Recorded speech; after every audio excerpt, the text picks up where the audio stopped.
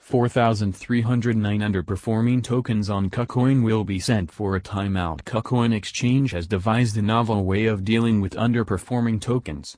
Rather than delist them, or leave them to die a slow death, it will send them to a special treatment area.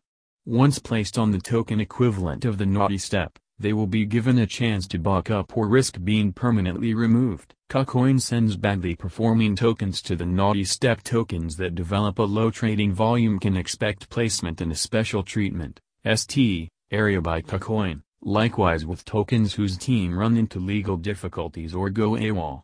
It's the first step towards delisting, aka a permaban, though assets will be given a chance to earn a reprieve. Coins that are moved to the ST zone will be marked as such, giving traders notice that there's a risk of removal.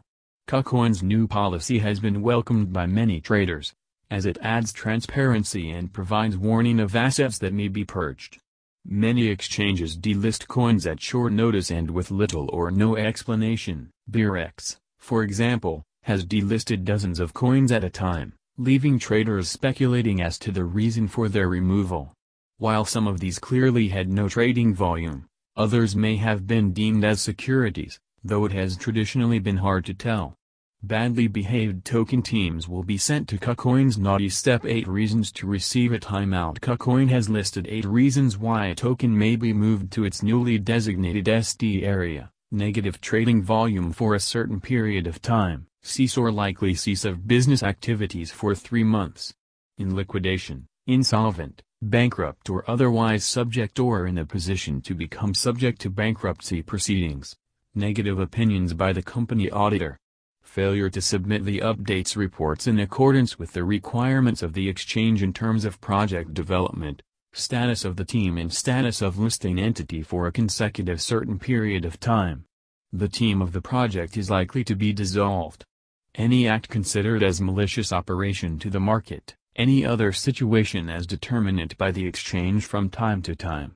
Cynics will point out that exchanges are only too happy to accept these tokens in the first place, and to pocket the hefty listing fees that can run into hundreds of thousands of dollars. Kucoin in particular has gone listing crazy over the past few months, adding tokens faster than any other major exchange. It is arguably due to the platform's willingness to accept virtually any token that it now finds itself having to remove the worst performers. Do you think other exchanges should follow Kucoin's lead and provide warning of tokens that may be delisted? Let us know in the comments section below.